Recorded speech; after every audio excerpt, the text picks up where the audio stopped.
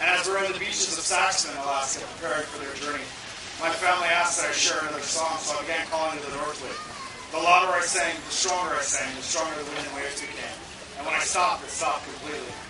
This song is a wonderful marriage of the old and the new. We do this to not only honor our past, but to honor our present, to show and continue to write ourselves in this ongoing history of who we are as Indigenous people.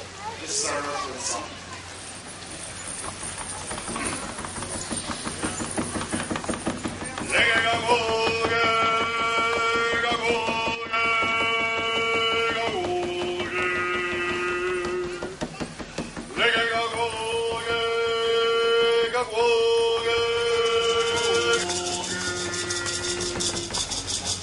Go!